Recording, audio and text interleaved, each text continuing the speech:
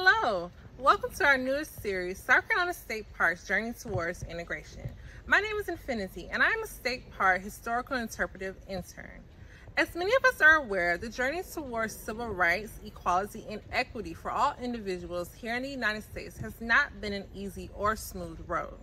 The South Carolina State Parks has not always allowed for fair public access for all South Carolina citizens, especially African Americans. In the 1950s and 1960s, South Carolina was in an active fight against racialized segregation rooted in ideologies pertaining to African American inferiority and white supremacy. In 1896, the Supreme Court's ruling in Plessy v. Ferguson set the foundation of separate but equal, which would become the overall racial law of the land. Unfortunately, this ruling formalized separation without actually improving equality. It was almost 70 years later that African Americans were able to achieve full citizenship rights and equal access to public facilities like parks and schools. Although the state parks, which were originally operated by the South Carolina Forestry Commission, would attempt to create separate parks and areas for African American usage, these spaces were often few in number, far in distance, and oftentimes inferior to those of white patrons.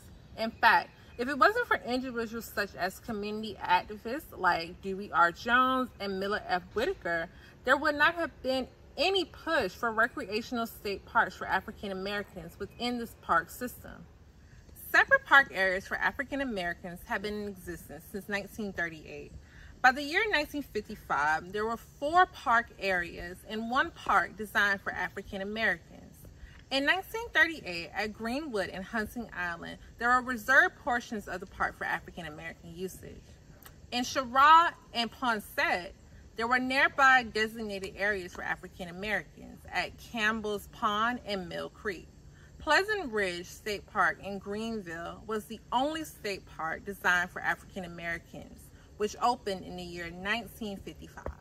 Brown versus the South Carolina Forestry Commission is the court case which led to the South Carolina State Parks being integrated in the year 1965. As you can guess, a lot took place within the nearly 30-year span.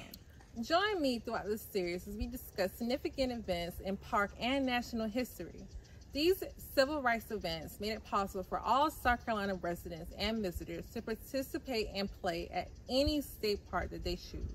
Our first state park that we'll be visiting is Poinsett State Park.